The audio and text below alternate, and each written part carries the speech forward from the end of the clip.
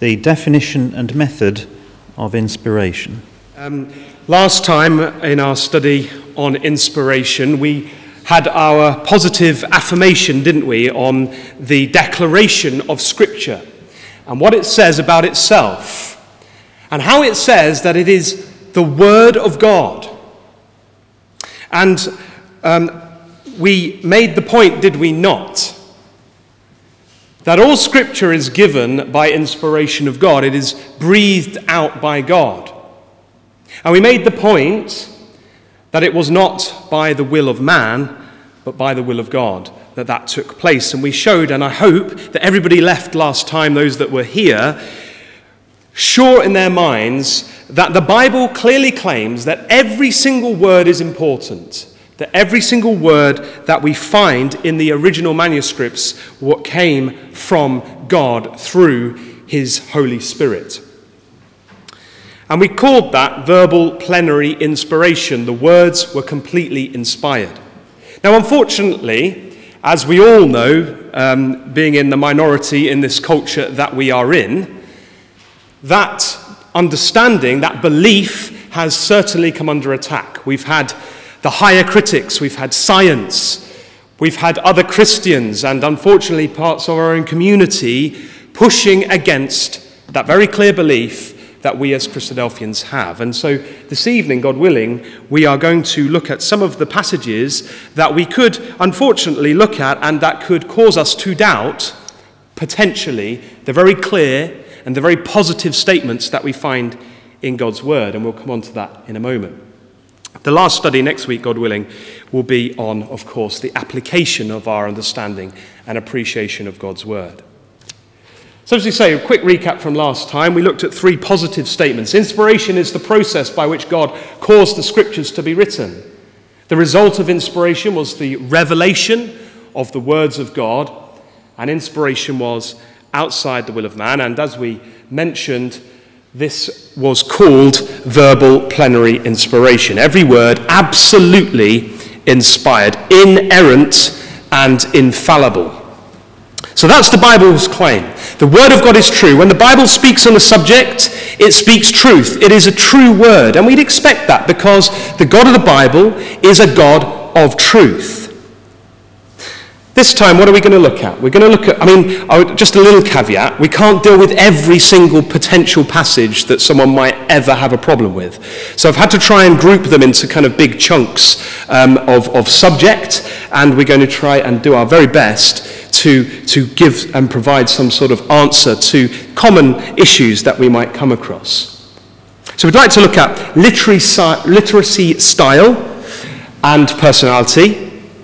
We'd like to look at scientific fact, historical fact, human sources, and personal thoughts and emotions that we might assume are expressed in the text before us. Now, these are delicate subjects. These are powerful subjects. But I do believe that it's important that we get to grips with some of these things. Because as I've mentioned, in our very community, these are being voiced in certain parts to damage our understanding of verbal plenary inspiration. And so that's why we've got to deal with them, unfortunately.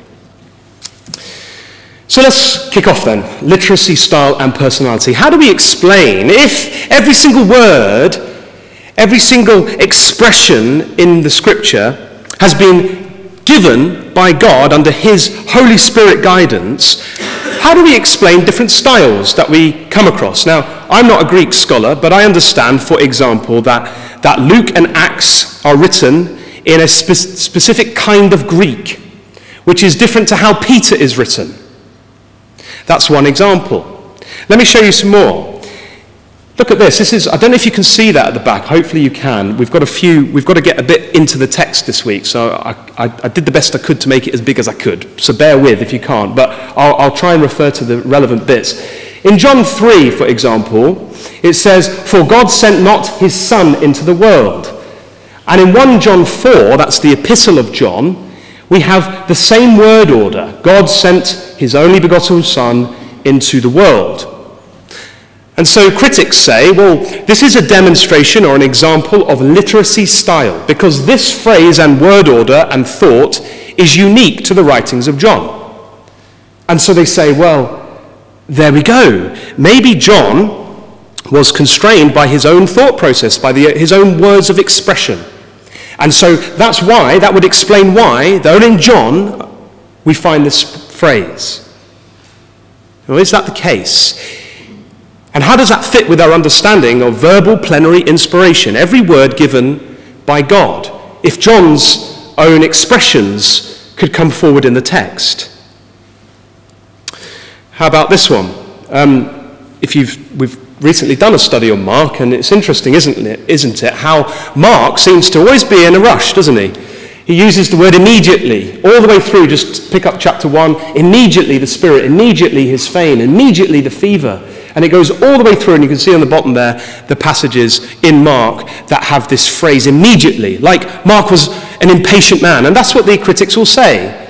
They will say, we've looked at this text, and because of this type of expression, that tells us Mark was incredibly impatient, he was always in a rush, and he was very dramatic. And they conclude various things based on that reasoning. And we can go a little bit further with this. Look at this. This is Dr. Luke. So Luke's called the beloved physician, isn't he, in Colossians 4:14. So we know Luke was a doctor. And interestingly, it is pointed out that Luke is the only gospel writer to record Jesus' statements about physicians. He's the only one to record that Jesus was circumcised on the 8th day, and he's the only one to record the parable of the Good Samaritan with its medical connections. And so, scholars will say, well, look, of course Luke would point all this stuff out, because he was a physician. And so he could choose to put that and would notice these things and put it in the text. But hold on a second, didn't we see from our first study that the word that we read has not come by the will of man, it's come by the will of God. So how do we fit that with our understanding of verbal plenary inspiration? And here's another one, just based on Luke. This is one suggestion I came across. So in Luke 8, we have the record of the woman with the issue of blood, and that reads, and a woman having an issue of blood 12 years, which had spent all her living upon physicians, neither could be healed of any. So Luke records it quite matter of fact, but look at what Mark says in the Gospel of Mark. This woman had suffered many things of many physicians, and spent all that she had, and was nothing bettered, but rather grew worse. And so the commentators, or at least some of them, say, well, look, of course Mark's got it right, but Luke, wanting to protect his fellow doctors, chose not to say practically that physicians in this case were a waste of time and money. So is that the case? Did Luke, in fact, restrain that information, and maybe did he add little bits that he wanted to add when he was observing medical-based conditions in the gospel? I refer you back to our first talk, and I would suggest to you that that way of reasoning, suggesting that Luke could control the text, that Mark could control the text, that John could control the text, is completely against the holy claim of Scripture, which was that holy men of God spake as they were moved by the Holy Spirit. All of those things that we've mentioned are pure assumption. It's assumption that these writers had a style. Now, how can we say that? Well, I'll tell you this. If we had uninspired writings from, for example, Luke, then we could make that comparison. What about uninspired writings from Mark? If we had an uninspired book that turned up that was written by Mark, which we do not have, we could see whether he was in fact an impatient person, because it would be reflected in that book. But we do not have external uninspired sources to compare, do we? And so all we can go on is what the Scripture says. The Scripture says these writers were compelled by God to write these things down. But nevertheless, we still have these distinctions which are made, which we have to accept. So we would have to say that if they are there by design of God Almighty, not because that author decided to add something extra or take something out. They are there because God meant for that to happen. God designed it. The God of truth. He is in control. And as we said last week, it may or it may not have been something that writer wanted or did not want to even say. The writer, as we showed last week, may not have even understood what they were writing. I mean, it seems unlikely though, doesn't it? But that's the clear teaching of Scripture. All we know is that this is the word of God and not the words of man. And he controls and chooses the words used. Now we'll come on and elaborate that a little bit more, because it may well have been that word order was also the word order, for example, that John used, was also something that he would have expressed naturally without inspiration. But the primary thing for us to focus on here is that the word of God is God's word. And so if John had been raised up and spoke in that way, it was by design of God. God is in control of all things. And that's very different from the perspective of those that would cause us to doubt our understanding of inspiration, that the author chooses their own words and expressions and is limited by their linguistic ability and knowledge. And we mentioned this last time, this idea that the idea has been given to the penman by God, but in fact the penman could choose what to put in and what to leave out. They could choose the words, they could choose what they wanted to do. That's very different to the words and the expressions being the choice of God and being deliberate. And that's very different to saying that any personality that we do come across in Scripture is there by design of God and may or may not reflect that of the author. As I say, we can only go on the clear, positive statements that the Bible clearly teaches us about how its word should be regarded. Now we're going to develop that a little bit further in a couple of kind of our next difficult chunks of passages. Now this is a big one. Scientific fact. Of course, we live in an age of science. Science, of course, meaning understanding.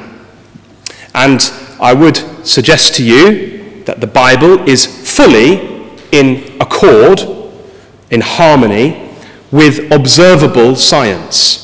True science, as we would maybe dub it.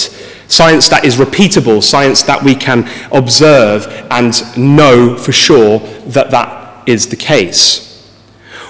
Where we get into complications with science is when a scientist who looks at something today assumes that whatever they're observing has always been that way. And so the scientist has what's called the uniformity. It's like it's always been that way, so it's a uniformal system that they're looking at. That's what they assume. But we believe in the supernatural. We believe God is outside of the laws of nature. We believe God controls those laws and that he, in fact, created those laws. So why we would assume that God would be constrained by his very creation, I do not understand. He can change things. So we have to bear that very strong concept in mind, that if we believe in an almighty, all-powerful, all-seeing, all-knowing God, then of course he understands his creation. And of course he's not going to be constrained within the remits of the laws that he has set. So just bear that in mind when we come then to the account of creation. So the Bible is very clear. God ended his work of creation on the seventh day. He ended it. It doesn't continue on into infinity. It stopped. We have passages, for example, in Exodus. In 6 days, the Lord Yahweh made heaven and earth. And of course, we don't only just have that.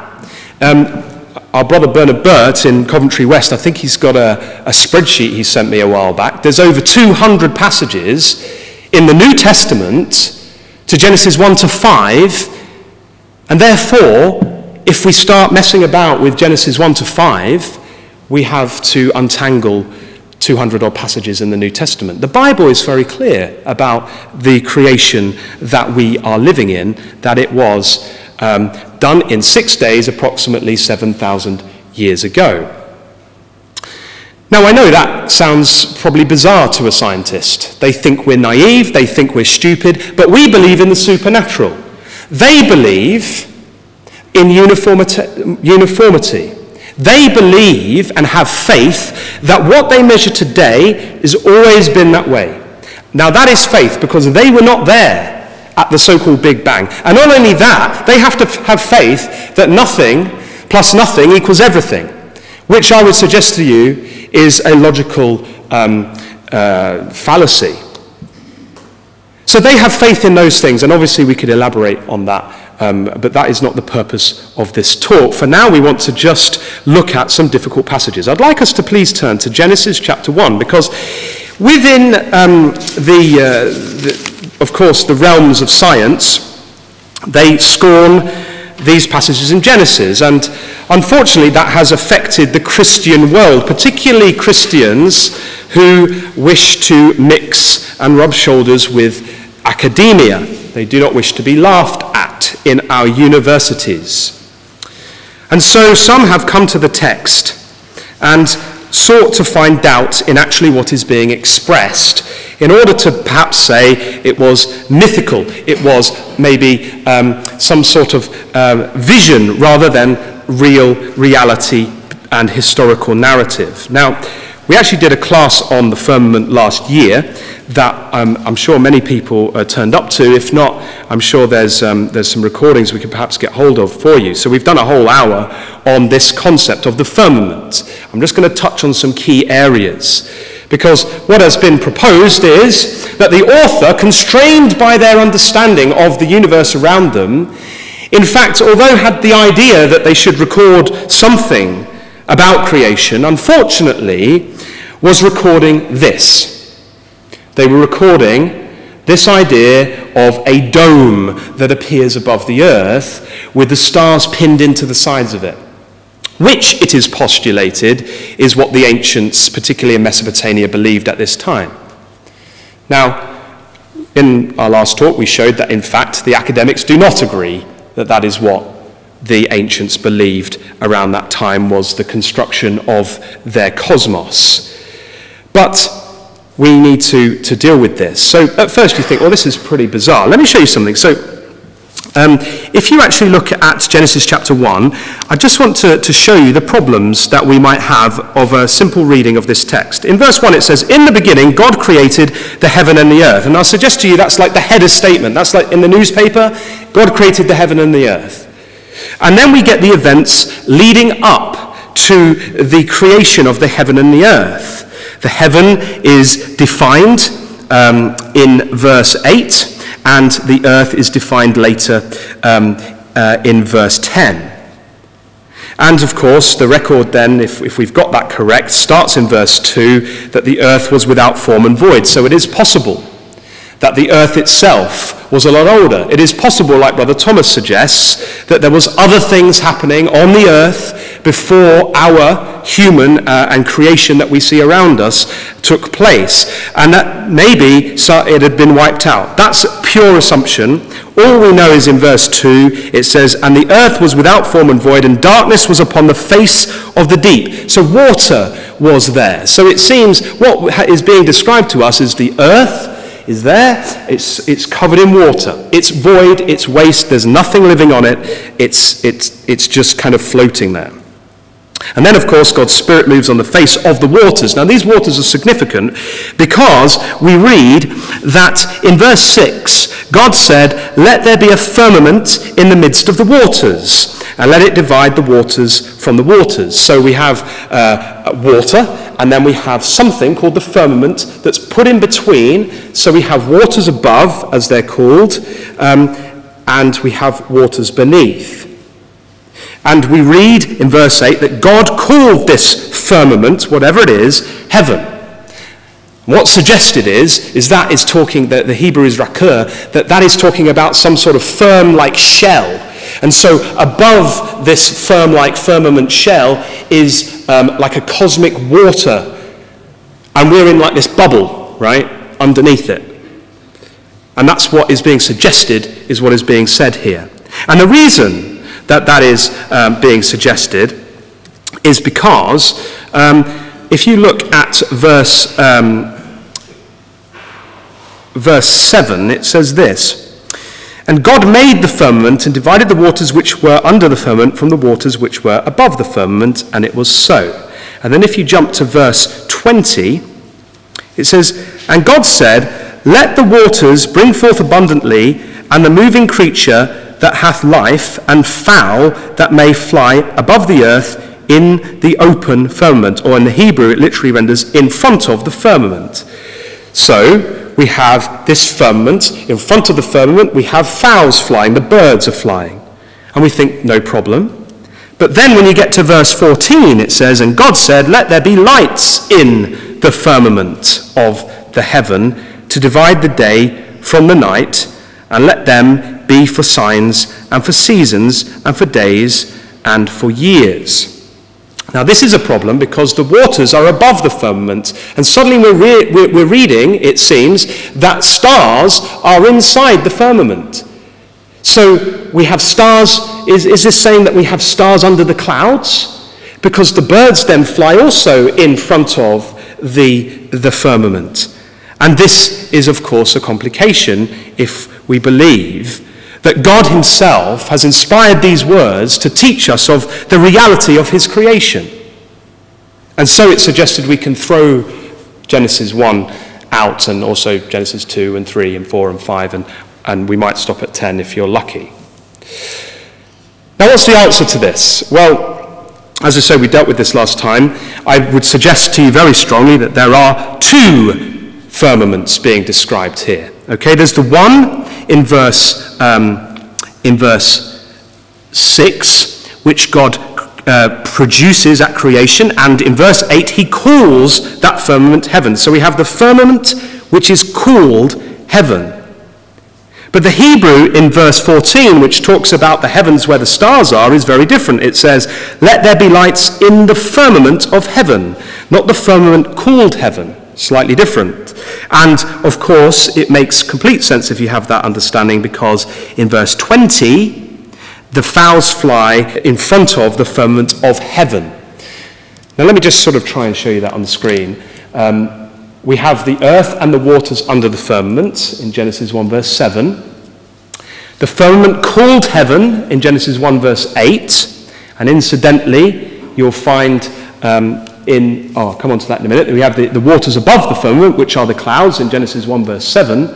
And then we have the firmament of the heavens in Genesis 1 verse 15. And so that is in perfect accordance and harmony with the reality of creation that we know. And as we've put on the right-hand side, and we did in our last study, you can go to a lot of other passages in the Bible which talk about there being two heavens, as it were, the heaven and the heaven of heavens. And we read in the Proverbs and in Psalms that the clouds are called the waters above.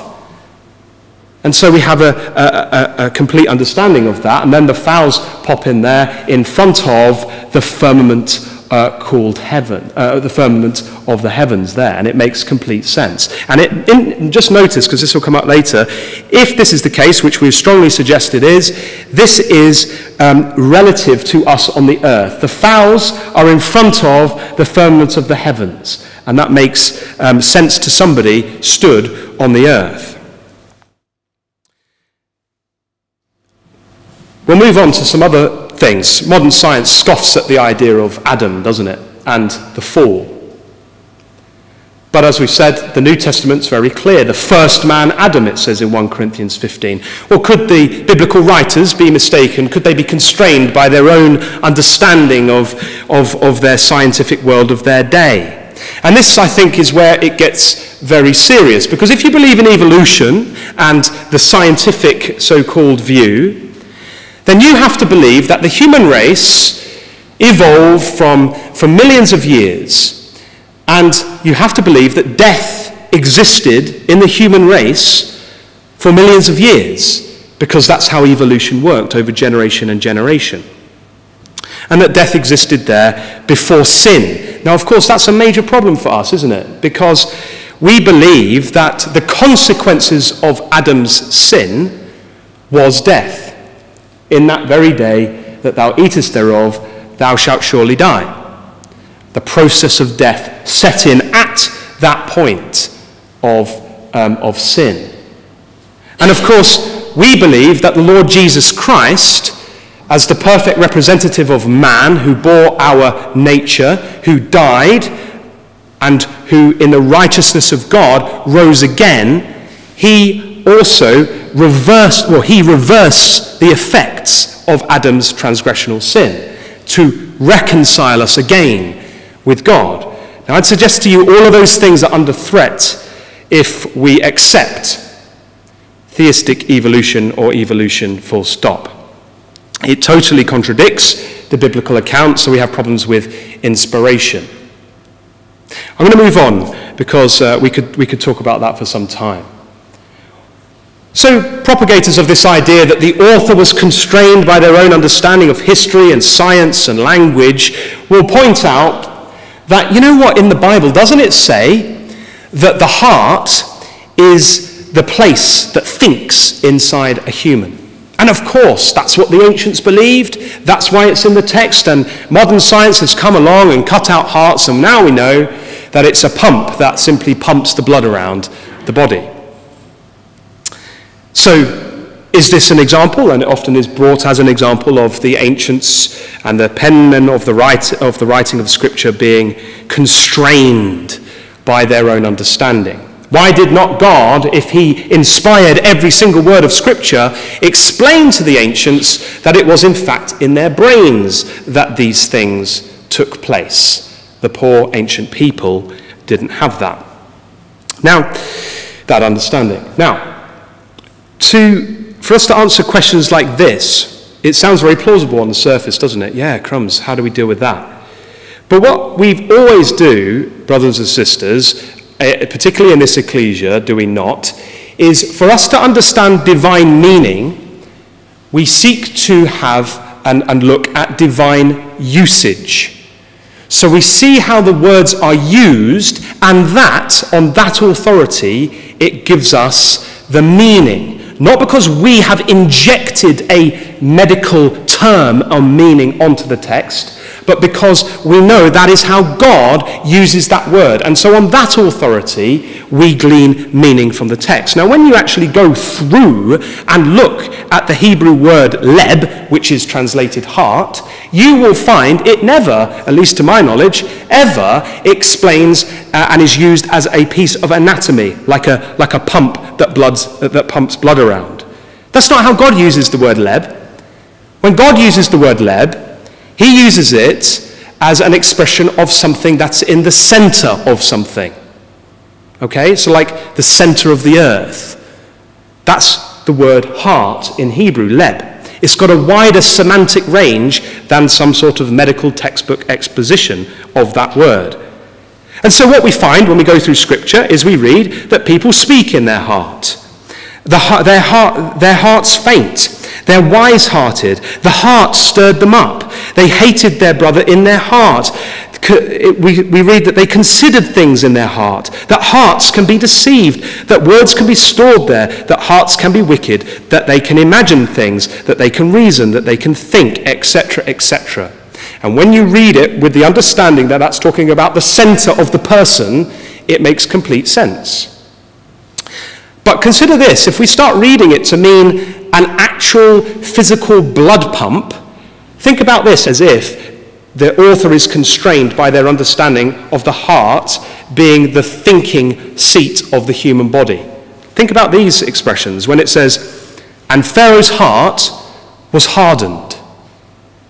Now, are we saying that because the poor person constrained to write the Scriptures had an understanding that the heart was the seat of knowledge, that they also thought that this heart could be hardened?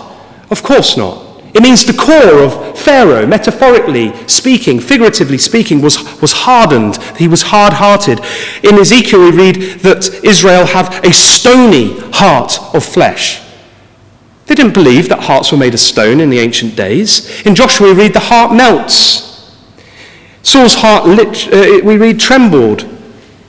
David's heart smote him. These are figures of speech that make sense if we look at divine usage of the word. The heart is a word. The meaning is placed on it by Scripture, not by man. It came about through the will of man. It's not a medical term. So that's how we can answer questions like that. We have to do our Bible study. And we have to come at it with the teachableness of a little child, and we have to look at what the Bible claims about inspiration, not what we think it might mean. And that's the difference, and that's the danger by taking up some of these approaches which seem to undermine our understanding of inspiration. Now, we've got a few more on this one. This is the biggest section, so bear with me, because it's such a relevant section to us. What about these ones? So we've got the sun arising, and they go, there you go. The ancients thought the sun literally rose in the earth, which of course we know it's not. The earth rotates, and the sun is where it is, and so it appears to be rising. From where? From the position of somebody on the earth. So it's relative. Is that a true statement that the sun rises? Yes, it is, if you're stood on the earth, because that's a true statement. It's not that there's error in the Bible. It's relative. This is the same here with the Lord Jesus Christ.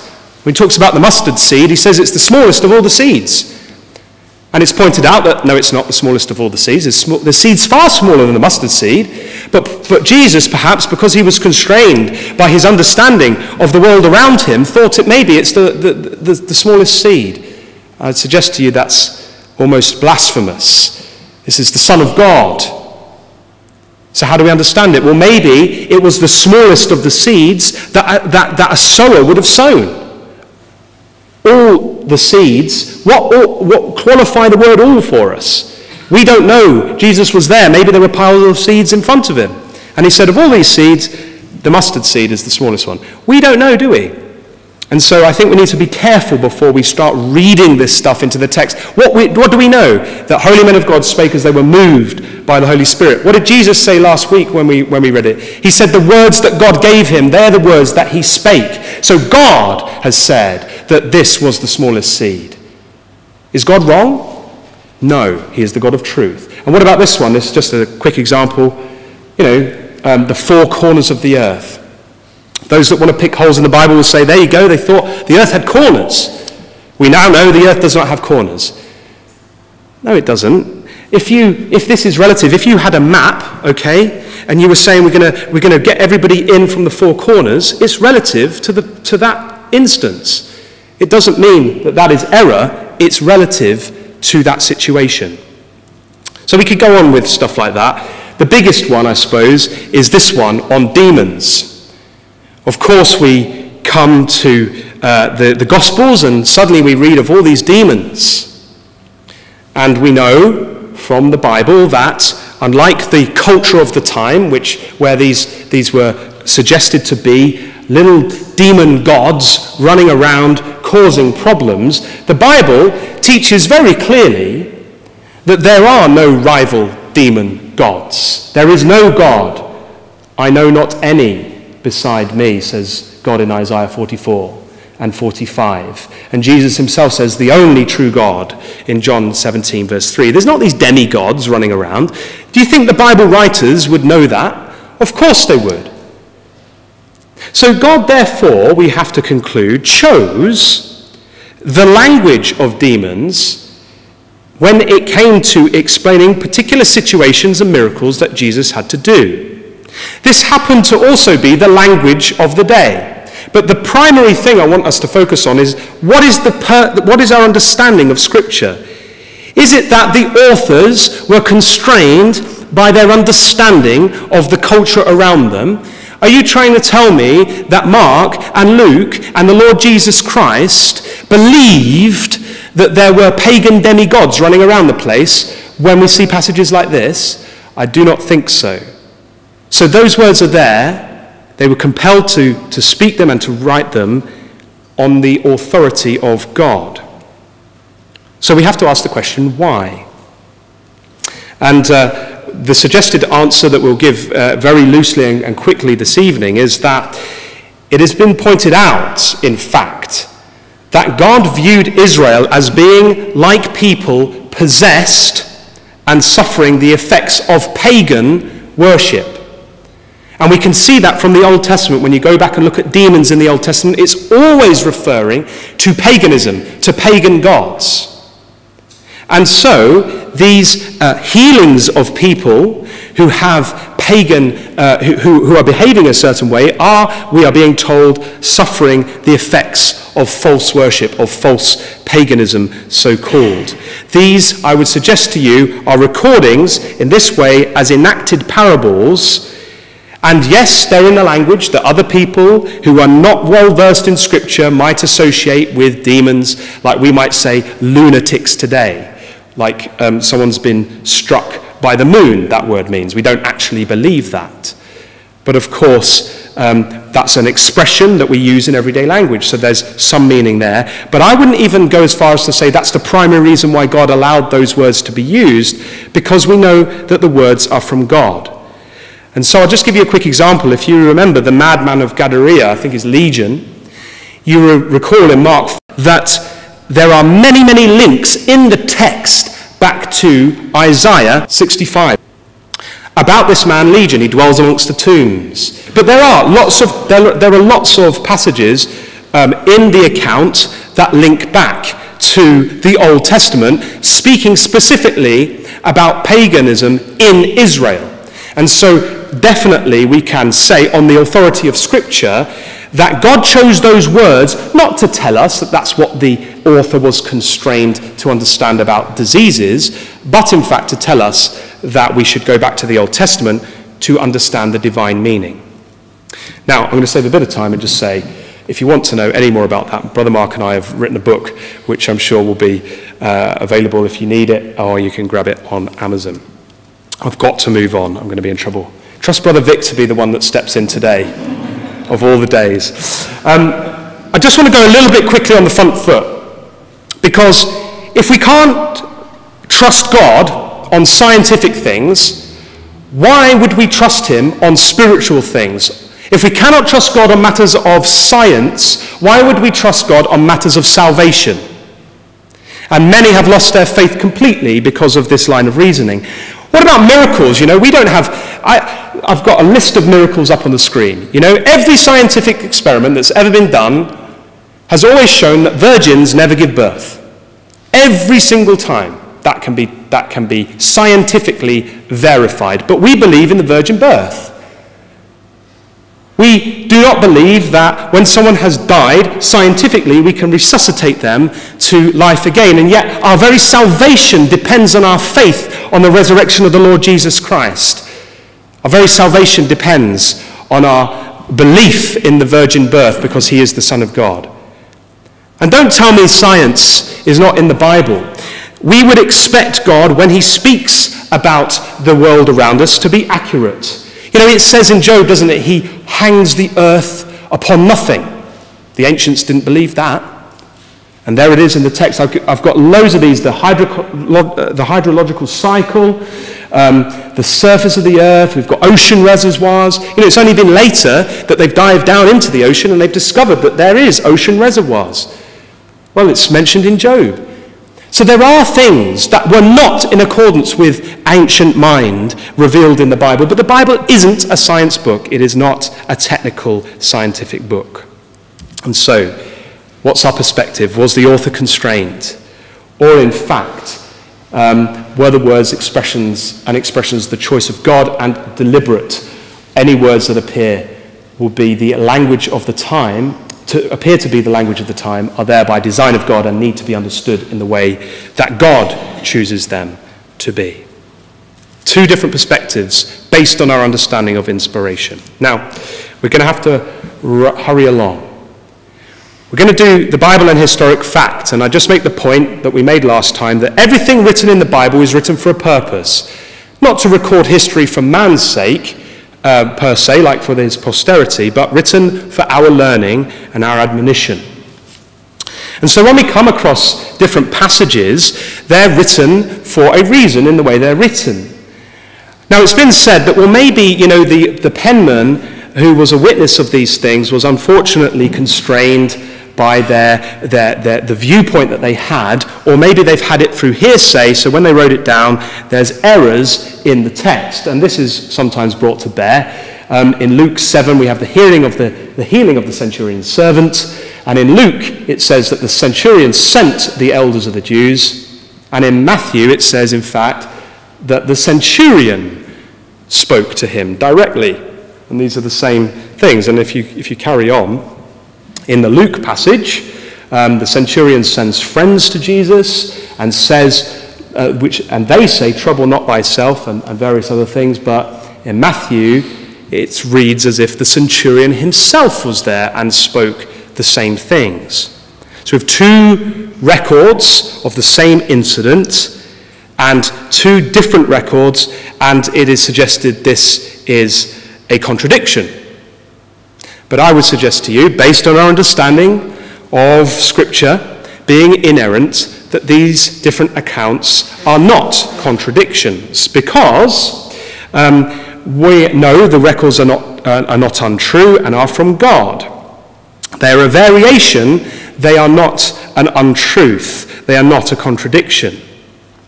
And so the answer to this, one would suggest, would be that, in fact, it was the centurion speaking, but he was speaking through his friends. And that's the answer to that complication. And so we just have to bear that in mind, that that's the way that these things have been recorded. What about this one? David buys the threshing floor of Ornan, and in 2 Samuel it says he bought it for 50 shekels of silver. But then in Chronicles, I always get them mixed up, it says that he bought them for 600 shekels of gold. So what was it? 50 shekels of silver, says the critic, or 600 shekels of gold? And the person who believes that inspiration was constrained by the understanding of the penman will perhaps lean on that and say, well, Samuel clearly got mistaken. He'd heard it wrong somewhere. But we believe in the inerrancy of Scripture, and so we would look around, would we not, for other reasons. A suggested reason is that the 50 shekels of silver was a down payment, and later the 600 shekels of gold was the full amount. That's a suggestion, but that is a suggestion in accordance with our understanding of this doctrine. We've got the problem of Jericho. The historians and the archaeologists, they came along, they dug up Jericho, didn't they? And Catherine Kenyon basically concluded that yes, it was fallen in and the walls fell in, but it happened 150 years before it was thought that Israel actually left Egypt. And therefore, when they would have got there at the time that Catherine Kenyon thought they would have got there wouldn't have been a city there at all. So how do we understand that? Do we understand that this was a mythical story, or that the author was confused, constrained by their understanding? No. We, if we believe in inspiration, would look around for another reason. Maybe the timeline is wrong. Maybe this timeline is not in accord. The timeline of the Bible is in fact not in accord with modern scholarship. And we've had David Rolls speak from this very platform on that subject when he came over from Spain, didn't he? Perhaps Catherine Kenyon was wrong. There's another archaeologist, Bryant Wood, who came along later, and he said that she got it wrong, and that she made mistakes, and in fact it was all okay. So the point I'm making, though, is that as soon as we doubt the text, we come into all sorts of complications, and actually there's other reasons why these things might be the case. And so we've got to remain open-minded but firm to our belief in the clear declaration of Scripture. All of the Old Testament, these are all passages here where Jesus has affirmed as historical fact something revealed in the Old Testament. The flood, Adam and Eve, Cain and Abel, Jonah, there's loads of them, the Queen of Sheba. All of these things Jesus believed in as fact. Was Jesus wrong? Was Jesus wrong to believe in these things? The Bible presents itself as being factual, historically, and so I'd suggest that we should too. And so just to wind up those sort of thinking, was the author or the penman constrained, or were the words and expressions the choice of God and deliberate? any recordings that appear to be contradictory, we need to be considered in the light of verbal inspiration. There is the chance, of course, and we mentioned this last time, of a copyist error, or in fact, wrong conclusions by archaeologists or by ourselves. So, human sources. How do we explain in God's word references to external sources which were clearly not inspired?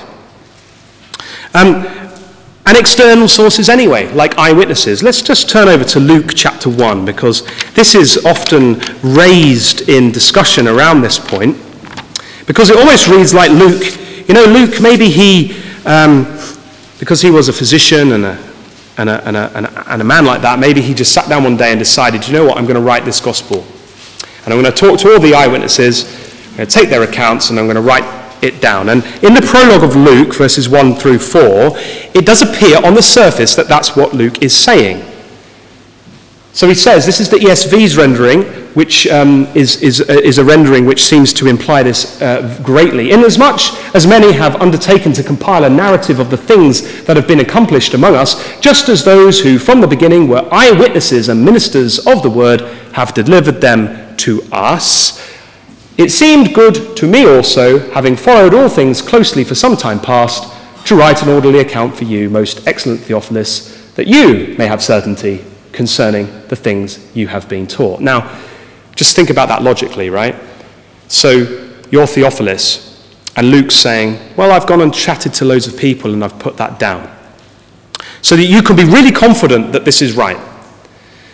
Does that square? Is that right? Is that really what Luke's saying? Or is this a bias in translation? I just want to raise something with you. Luke chapter 1 verse 3, it says here, it seemed good to me also, which doesn't actually mean that at all, it means I am minded. It says that he had a perfect understanding of all things from the very first. And the word there, very first, is the Greek anothen. And it means from above. So what we're being told is, there's lots of people that have written stuff down, says Luke, but he was minded, having had perfect understanding from above, to write these in order. And so we see the Holy Spirit working with the author here, the perfect understanding. In fact, what does it say about the Comforter, which is the Holy Spirit in John 14:26? It says that he shall teach you all things and bring all things to your remembrance whatsoever I have said unto you. And so this is an example of that outworking of the gift of the Holy Spirit in Luke, that he had a perfect understanding, a complete understanding in these things from above. We could say more on that. I just have to skip over. So it's not saying that Luke talked to eyewitnesses. It's not saying he went around talking to loads of people and compiled that as a historical document. It's not saying that at all. What about this one in Titus, where the Apostle Paul is inspired to write that even a prophet of their own, talking about the Cretians, said that the Cretians are always liars, evil beasts, slow bellies. This witness is true, says the Apostle Paul by inspiration. And we can go back in history and we can find that actually this prophet of their own was this guy, Epimenides. It's this guy. And you can find there his quote from a 9th century Syriac commentary where he is recorded to have said this poem. What do we say? Do we say, was he inspired? Epimenides. Was he inspired to write that? Is Paul saying that because it's quoting from there that we should go and look for the writings of Epimenides? No, I don't think so. We can't assume that just because there's a quote from an external source that word was given by God. We can conclude that God chose in his wisdom to take that word and embody it in his word. And that it's true. The fact it's quoted does not endorse the entire source or the man.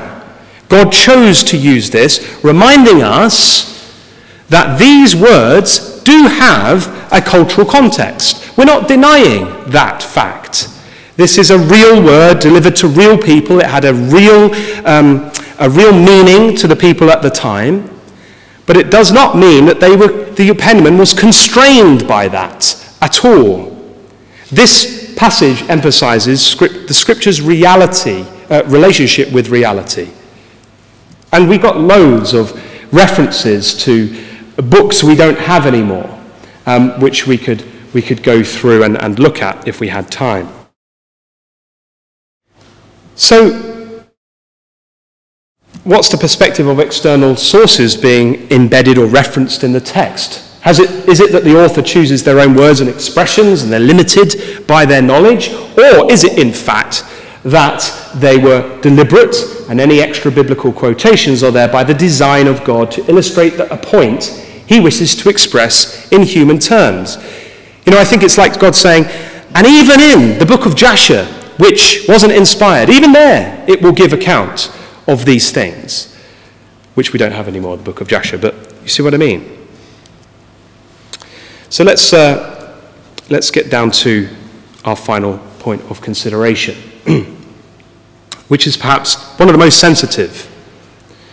Because if God gave every single word and caused every single word to be written down, how is it then that, for example, we get Psalms which seem to express very personal thoughts and views? How is it that Paul can express what seems to be personal thoughts and views? And we'll come on to that in a minute. To answer that question, I think it's worth us just pointing out this fact, that it isn't just the words that are important. They are very important, but it isn't just the words that are important. The person that God chose to say or to write those words are important. The time in which that person wrote, the situation and the context, all of those things become part of the divine revelation. In other words, the penmen themselves is part of the message that they penned. And so it is helpful to understand where we can from the text, understand where and who that person was. These men are not necessarily, as we've said, expressing their own views, but they might be expressing their own views. Let me just show you some things. Let's go on to that passage that we had read with Brother Alan earlier, 1 Corinthians chapter 7. Now, this is not a Bible class on 1 Corinthians chapter 7, the very sensitive issue of whether or not it is good to be celibate and to remain in an unmarried state. That is what 1 Corinthians 7 is all about, and it seems from verse 1 that is what the Corinthians wrote to Paul about, the question of, is it good for a man not to touch a woman? Now, in regard to this, we have some very interesting things, because again, on the surface reading, it would appear, that Paul is giving a personal view. So, if you look, for example, at verse 6, he says, "But I speak this by permission and not of commandment." In verse 10, he says, "And unto the married I command, yet not I, but the Lord. Let not the wife depart from the husband." In verse 12, he says, "But to the rest speak I, not the Lord." In verse 17, he says, "He ordains it." In verse 25, he says, "Now concerning virgins, I have no commandment of the Lord, yet I give my judgment." Now, is this saying that the Apostle Paul decides or is permitted or is allowed to inject his personal thoughts and views on this question? I'd very much suggest to you it is not, although that is how some people read it. What, in fact, is going on here is that when he talks about a commandment or instruction of the Lord, he is referring back to what has already been revealed about this question in the Gospels, and particularly in the teaching of the Lord Jesus Christ in Matthew 5 and Matthew 19. And Paul is giving added further revelation, further details in relation to this subject. And so that's why it says, for example, in verse 25, "Now concerning virgins, I have no commandment of the Lord. He hasn't got an instruction from Christ in the text that he can turn us back to, but he says, yet I give my judgment as one that hath obtained mercy of the Lord to be faithful. And that brings us back to his calling and his apostleship and the gift of inspiration that he had. And if we're in any doubt that that is not the case, look at verse 40, because at the end he says, and I think also that I have the Spirit of God. And so that is the explanation to this difficult passage. And it's important that the Apostle Paul was chosen to be inspired to write these things. Firstly, because the Corinthian ecclesia wrote to him, and so it's nice that he, in God's mercy, was able to give an explanation. But also the fact that he was and had remained unmarried. He may have been married, we're not sure. He was a member of the Sanhedrin, and they had to be married to be part of that organization. But definitely at these times, he remained unmarried. So it was important that he was inspired to write stuff about being unmarried, because people could connect with that, particularly the people in that day. And this comes back to the point that the prophet was also part of the message. The experiences which the prophet had were no doubt based on God's work in their lives, and they're relevant to the text. But at the same time, you see, so when we go through the Psalms, we find that's the case, but at the same time they're relevant to Christ. They're not just accurate recordings of the opinions of people. So we could go through just very briefly the prophets in the exile, Ezekiel and Jeremiah. They're the prophets that got the most glorious pictures of the kingdom age to encourage them, to encourage the faithfuls in their age. But why? Because in their time, there was no kingdom. It had been destroyed. They were in exile. So isn't it fitting that in the broad sweep of history, God chooses those men to reveal his truth to? Daniel reveals the truth of the prophecy of the kingdoms of men in Daniel 2. Why? Because Nebuchadnezzar was being called by God. It was important that Daniel was the one who revealed that at that time to Nebuchadnezzar. It wouldn't have been any good if Paul had done, because Nebuchadnezzar would have lived and died. And we can see from the record that that is the case. David, he'd done that terrible sin, Psalm 51 that we looked at on Sunday with Brother Phil. He'd done that terrible sin. And so he is compelled to write something which may or may not have been the words that he would have used. We know this is the sentiment of David, because in 2 Samuel we read that David says to Nathan, I have sinned against Yahweh.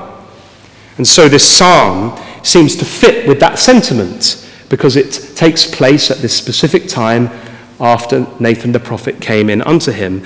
But as I showed you last week, it says in Samuel that the Spirit of Yahweh spake by the psalmist, and his word was in the psalmist's tongue. So mysteriously, paradoxically, we have the experience of the person, and we have the word of God being given to them at that time. Maybe these expressions were what David should have been feeling, and they're the perfect expression of that. Maybe they were what he was feeling, but as I say, we can only go on what God has revealed about his word. I haven't really got time to go through this. Psalm 16 seems to be a personal expression of the psalmist, but in fact in Acts 2, it's not talking about the psalmist at all, thy holy one to see corruption. It's talking about Christ, not the psalmist. And so we could use other examples. Isaiah 8 seems to be the personal expression of Isaiah, but in fact when we go to the New Testament, it's not to do with Isaiah. It's to do with Christ's view of the saints and the followers that were given to him in Hebrews 2. As we say, when a prophet speaks, even if they say I, if they're under inspiration, it may not always be the fact that it's directly being compelled to speak something specifically about them. We have this delicate subject of the imprecatory psalms. These are psalms which evoke judgment, calamity, or curses on other people. And it's been suggested that, this is not the expression of God's truth. This is the opinion of the psalmist, because God is a God of love. Jesus says, love your enemies, and yet here we have these expressions of what would appear in modern language to be hate speech.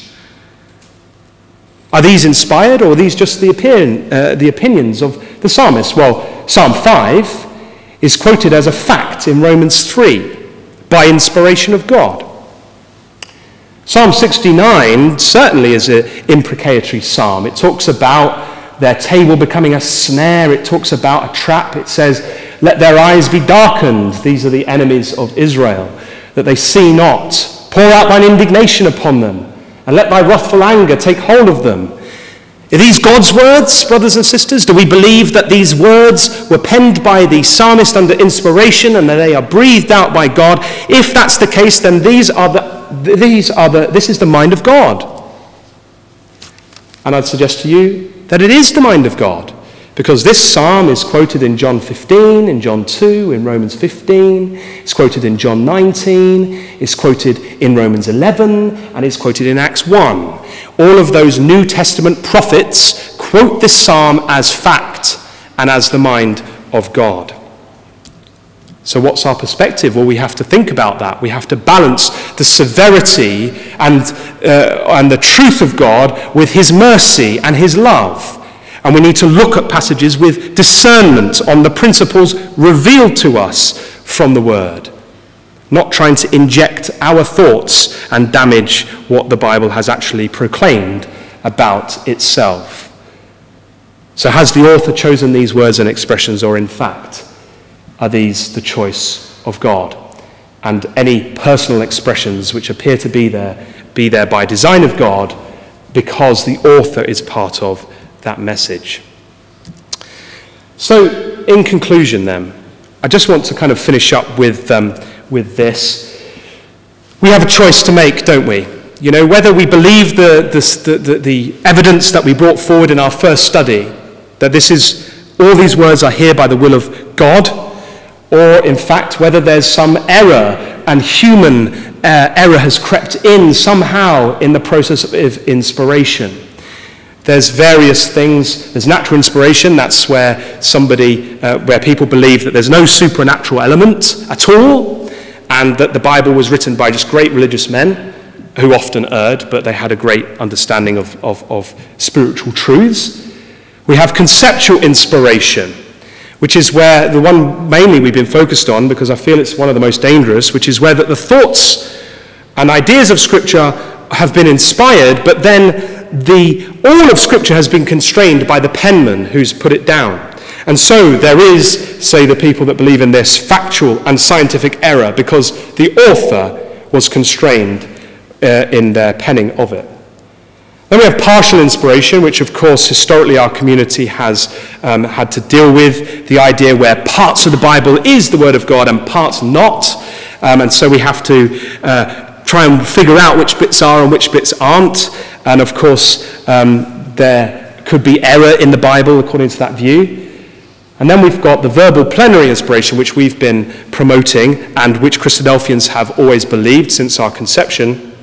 And then right at the far end, the extreme, is this idea of dictation. And hopefully today I've shown you that the author is part of the message. And so it's not like there was a typewriter somewhere just tapping out the words that were given. Sometimes God compelled without any, it seems, significance for that person to write those words. Because there's always a relevance to the person chosen. Balaam, for example, it was relevant that he, the false prophet, was compelled to say the truth. Why? Because he was asked to curse Israel. So God compelled him to, in fact, bless Israel.